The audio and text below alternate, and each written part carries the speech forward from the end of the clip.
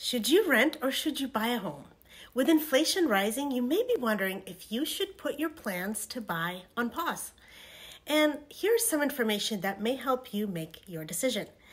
This graph shows you the median asking rent since 1988.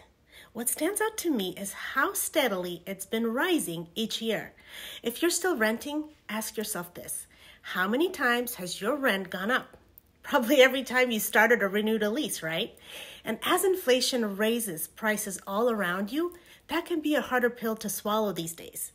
But when you buy a home, you can lock in your monthly payment for the length of your loan.